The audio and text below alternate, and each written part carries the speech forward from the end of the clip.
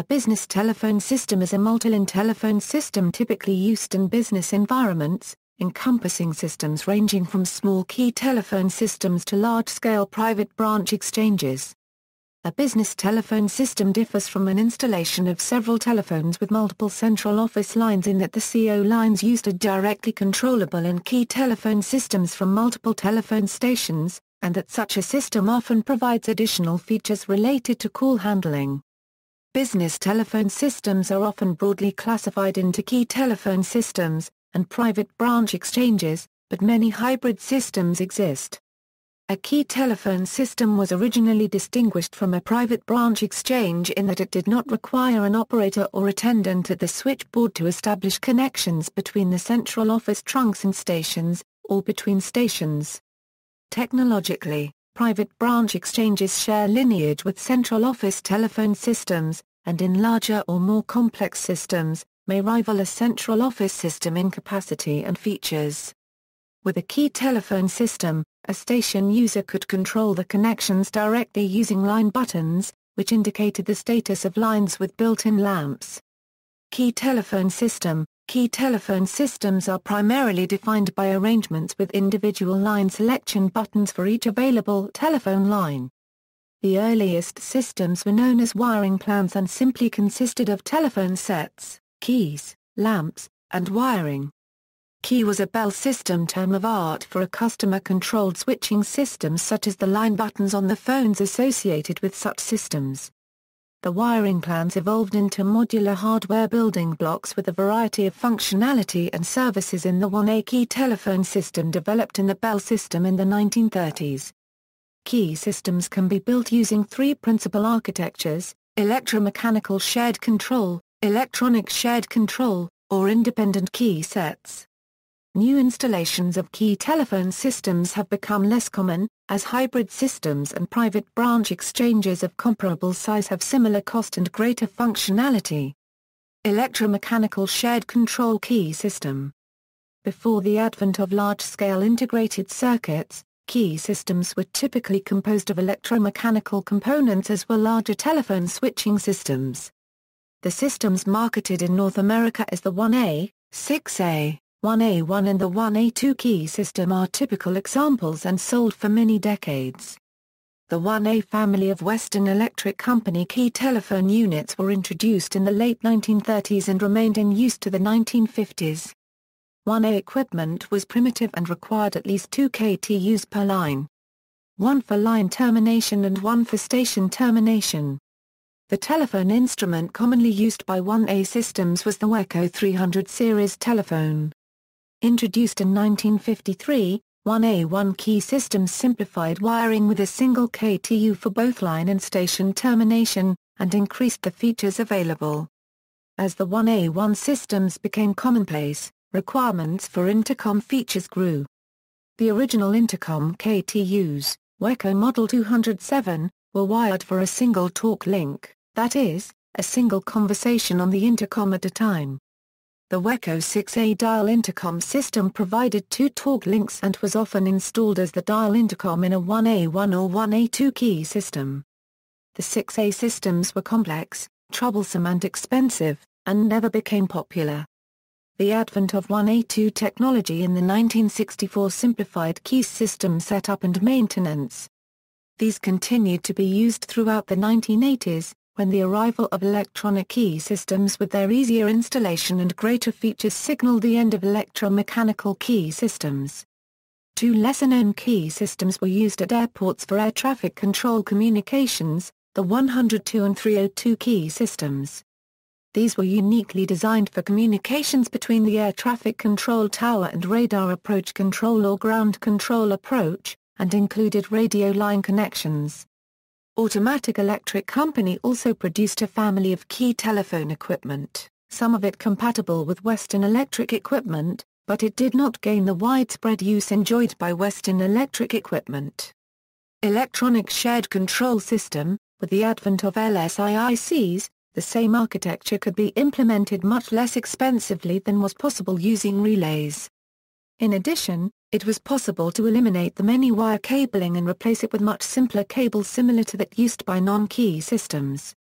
Electronic shared control systems led quickly to the modern hybrid telephone system, as the features of PBX and key system quickly merged. One of the most recognized such systems is the AT&T Merlin. Additionally, these more modern systems allowed a diverse set of features including answering machine functions, automatic caller counting, caller ID, remote supervision of the entire system, selection of signaling sounds, speed dialing, station-specific limitations. Features could be added or modified simply using software, allowing easy customization of these systems. The stations were easier to maintain than the previous electromechanical key systems, as they used efficient LEDs instead of incandescent light bulbs for line status indication. LSI also allowed smaller systems to distribute the control into individual telephone sets that don't require any single shared control unit. Generally, these systems are used with a relatively few telephone sets, and it is often more difficult to keep the feature set in synchrony between the various sets. Hybrid key telephone system. Into the 21st century, the distinction between key systems and PBX systems has become increasingly blurred. Early electronic key systems used dedicated handsets which displayed and allowed access to all connected PSTN lines and stations. The modern key system now supports SIP, ISDN, analog handsets as well as a raft of features more traditionally found on larger PBX systems. Their support for both analog and digital signaling, and of some PBX functionality gives rise to the hybrid designation. A hybrid system typically has some call appearance buttons that directly correspond to individual lines and/or stations, but may also support direct dialing to extensions or outside lines without selecting a line appearance. The modern key system is usually fully digital, although analog variants persist and some systems implement VoIP services. Effectively, the aspects that distinguish a PBX from a hybrid key system are the amount, scope and complexity of the features and facilities offered. Hybrid systems are a common tool in the financial services industry used on trading floors. These advanced hybrid key systems generally only require attached PBXs for interaction with back-office staff and voicemail. These systems commonly have their front-end units referred to as turrets and are notable for their presentation of hoot-en-holler circuits. Multiple hoots are presented to multiple users over multiplex speakers to multiple locations. Private branch exchange. A private branch exchange is a telephone exchange or switching system that serves a private organization and performs concentration of central office lines or trunks and provides intercommunication between a large number of telephone stations in the organization. The central office lines provide connections to the public switch telephone network, and the concentration aspect of a PBX permits the shared use of these lines between all stations in the organization. The intercommunication aspect allows two or more stations to establish telephone or conferencing calls between them without using the central office equipment. Each PBX-connected station, such as a telephone set, a fax machine, or a computer modem, is often referred to as an extension and has a designated extension telephone number that may or may not be mapped automatically to the numbering plan of the central office and the telephone number block allocated to the PBX. Initially, the primary advantage of a PBX was the cost savings for internal phone calls. Handling the circuit switching locally reduced charges for telephone service via the central office lines. As PBX systems gained popularity, they were equipped with services that were not available in the public network, such as hunt groups, call forwarding, and extension dialing. In the 1960s, a simulated PBX known as Centrex provided similar features from the Central Telephone Exchange. A PBX is differentiated from a key telephone system in that users of a key system manually select their own outgoing lines on special telephone sets that control buttons for this purpose, while PBXs select the outgoing line automatically or, formally, by an operator. The telephone sets connected to a PBX do not normally have special keys for central office line control, but it is not uncommon for key systems to be connected to a PBX to extend its services. A PBX, in contrast to a key system, employs an organizational numbering plan for its stations. In addition, A dial plan determines whether additional digit sequences must be prefixed when dialing to obtain access to a central office trunk. Modern number analysis systems permit users to dial internal and external telephone numbers without special codes to distinguish the intended destination. History.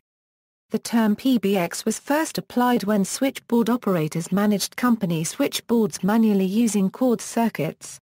As automated electromechanical switches and later electronic switching systems gradually replaced the manual systems, the terms private automatic branch exchange and private manual branch exchange were used to differentiate them. Solid-state digital systems were sometimes referred to as electronic private automatic branch exchanges. Today, the term PBX is by far the most widely recognized. The acronym is now applied to all types of complex, in-house telephony switching systems. Two significant developments during the 1990s led to new types of PBX systems. One was the massive growth of data networks and increased public understanding of packet switching. Companies needed packet-switched networks for data, so using them for telephone calls was tempting, and the availability of the Internet as a global delivery system made packet-switched communications even more attractive. These factors led to the development of the Voice over IP PBX, or IP-PBX. The other trend was the idea of focusing on core competence. PBX services had always been hard to arrange for smaller companies, and many companies realized that handling their own telephony was not their core competence. These considerations gave rise to the concept of hosted PBX. In a hosted setup, the PBX is located at and managed by the telephone service provider, and features and calls are delivered via the Internet.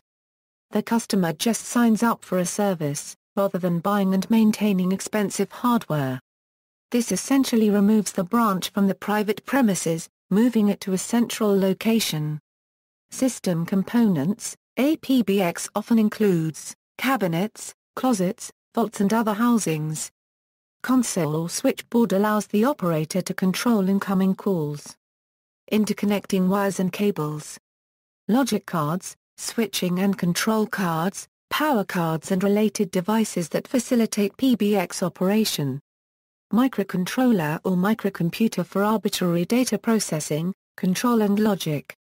Outside telco trunks that deliver signals to the PBX. Stations or telephone sets, sometimes called lines. The PBX A-1 registered trademark S internal switching network. Uninterruptible power supply consisting of sensors, power switches and batteries. Current trends. Since the advent of Internet telephony technologies, especially Voice over IP, PBX development has tended towards the VoIP PBX, which uses the Internet protocol to carry calls. Most modern PBXs support VoIP. ISDN PBX systems also replaced some traditional PBXs in the 1990s, as ISDN offers features such as conference calling, call forwarding, and programmable caller ID. However, recent open-source projects combined with cheap modern hardware are sharply reducing the cost of PBX ownership. Originally having started as an organization's manual switchboard or attendant console operated by a telephone operator or just simply the operator, PBXs have evolved into VoIP centers that are hosted by the operators or even manufacturers. Even though VoIP is considered the future of telephony, the circuit-switched network is still the core of communications, and the already bought PBXs are competitive in services with modern IP systems. 5 distinct scenarios may be recognized: hosted virtual PBX or traditional Centrex, IP Centrex or hosted virtual IP, IP PBX, mobile PBX solution, PBX, for the option to call from IP network to the circuit-switched PSTN. The hosted solutions include interconnecting media gateways. Home and small business usage. Historically, the expense of full-fledged PBX systems has put them out of reach of small businesses and individuals. However, since the 1990s many small, consumer-grade and consumer-size PBXs have become available. These systems are not comparable in size, robustness or flexibility to commercial-grade PBXs, but still provide many features. The first consumer PBX systems used analog telephone lines, typically supporting 4 private analog and 1 public analog line. They are the size of a small cigar box. In Europe, these systems for analog phones were followed by consumer-grade PBXs for ISDN. Using small PBXs for ISDN is a logical step, since the ISDN basic rate interface provides 2 logical phone lines which can be used in parallel. Small, entry-level systems are also extremely cheap. With the adoption of VoIP by consumers, consumer VoIP PBXs have appeared, with PBX functions becoming simple additional software features of consumer-grade routers and switches. Additionally, many telecommunications providers now offer hosted PBX systems where the provider actually hosts the PBX and the phone handsets are connected to it through an internet connection. Open-source projects have provided PBX-style features since the 1990s. These projects provide extreme flexibility and features, including the means to inspect and change the inner working of a PBX. Lowered entry barriers for new manufacturers created business opportunities for newcomers. PBX functions. Functionally, the PBX performs 4 main call processing duties: disconnecting those connections as per the user's requirement, establishing connections between the telephone sets of 2 users, maintaining such connections as long as the users require them, providing information for accounting purposes. In addition to these basic functions, PBXs offer many other calling features and capabilities, with different manufacturers providing different features in an effort to differentiate their products. Common capabilities include auto-attendant, auto-dialing, automated directory services, automatic call distributor, automatic ringback, busy override, call blocking, call forwarding on busy or absence, call logging, call park, call pickup, call transfer, call waiting, camp on, conference call, custom greetings, customized abbreviated dialing, direct inward system access, do not disturb, follow me, also known as find me, determines the routing of incoming calls. The exchange is configured with a list of numbers for a person. When a call is received for that person, the exchange routes it to each number on the list in turn until either the call is answered or the list is exhausted. Interactive voice response, music on hold, night service, public address voice paging, shared message boxes, voicemail, voice message broadcasting, welcome message, interface standards. Interfaces for connecting extensions to a PBX include DECT, a standard for connecting cordless phones. Internet Protocol, a for example, H323 and SIP. POTS, the common 2-wire interface used in most homes. This is cheap and effective, and allows almost any standard phone to be used as an extension. Proprietary, the manufacturer has defined a protocol. One can only connect the manufacturer's sets to their PBX, but the benefit is more visible information displayed and/or specific function buttons. Interfaces for connecting PBXs to each other include DPNSS, for connecting PBXs to trunk lines. Standardized by British Telecom, this usually runs over E1 physical circuits. Internet Protocol, H323 and the Session Initiation Protocol are IP-based solutions for multimedia sessions. ISDN PRI, runs over T1 with 23 bearer channels plus 1 signaling channel. Proprietary protocols, if equipment from several manufacturers is on site, the use of a standard protocol is required. QSIG, for connecting PBXs to each other, usually runs over T1 or E1 physical circuits. Interfaces for connecting PBXs to trunk lines include Internet Protocol, H323, SIP, MGCP, and inter**exchange protocols operate over IP and are supported by some network providers. ISDN, the most common digital standard for fixed telephony devices. This can be supplied in either basic or primary versions. Most medium to large companies would use primary ISDN circuits carried on T1 or E1 physical connections. RBS, delivers 24 digital circuits over a 4-wire interface. Standard POTS lines are the common two-wire interface used in most domestic homes. This is adequate only for smaller systems, and can suffer from not being able to detect incoming calls when trying to make an outbound call. Interfaces for collecting data from the PBX file are the PBX generates a file containing the call records from the PBX. Network port where an external application connects to the TCP or UDP port. The PBX then starts streaming information down to the application. Network port the PBX connects to another application or buffer.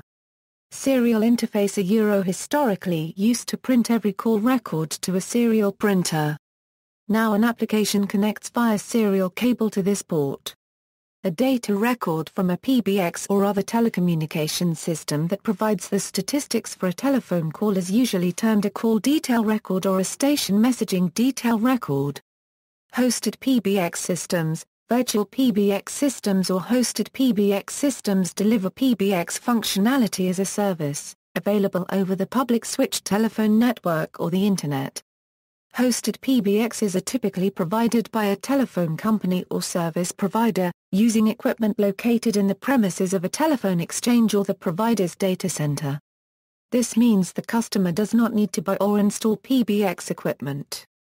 Generally the service is provided by a lease agreement and the provider can, in some configurations, use the same switching equipment to service multiple hosted PBX customers. The first hosted PBX services were feature-rich compared to most premise-based systems of the time. Some PBX functions, such as follow me calling, appeared in a hosted service before they became available in hardware PBX equipment. Since introduction, updates and new offerings have moved feature sets in both directions. It is possible to get hosted PBX services that include feature sets from minimal functionality to advanced feature combinations.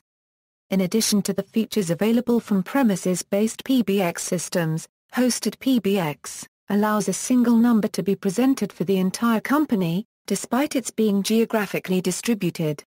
A company could even choose to have no premises, with workers connected from home using their domestic telephones but receiving the same features as any PBX user. Allows multimodal access, where employees access the network via a variety of telecommunications systems, including POTS, ISDN, cellular phones, and VoIP.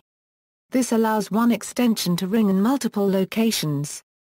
Allows scalability so that a larger system is not needed if new employees are hired, and so that resources are not wasted if the number of employees is reduced. Eliminates the need for companies to manage or pay for on-site hardware maintenance. Supports integration with custom toll plans and integrated billing and accounting. Hosted PBX providers, Mobile PBX. A mobile PBX is a hosted PBX service that extends fixed-line PBX functionality to mobile devices such as cellular handsets, smartphones and PDA phones by provisioning them as extensions. Mobile PBX services also can include fixed-line phones. Mobile PBX systems are different from other hosted PBX systems that simply forward data or calls to mobile phones by allowing the mobile phone itself, through the use of buttons, keys and other input devices, to control PBX phone functions and to manage communications without having to call onto the system first. A mobile PBX may exploit the functionality available in smartphones to run custom applications to implement the PBX-specific functionality. In addition, a mobile PBX may create extension identifiers for each handset that allow to dial other cell phones in the PBX via their extension shortcut, instead of a PSTN number. IP PBX. An IP PBX handles voice signals under Internet Protocol, bringing benefits for computer telephony integration. An IP PBX can exist as physical hardware, or can carry out its functions virtually, performing the call routing activities of the traditional PBX or key system as a software system. The virtual version is also called a soft PBX. See also, Centrex, Circuit ID, Cloud Communications, Ground Start Trunk, List of SIP software SIP-related programs, RJ21, Switchboard Operator, Telephone Exchange, telephone switchboard, references. External links, telecommunications equipment at DMOZ.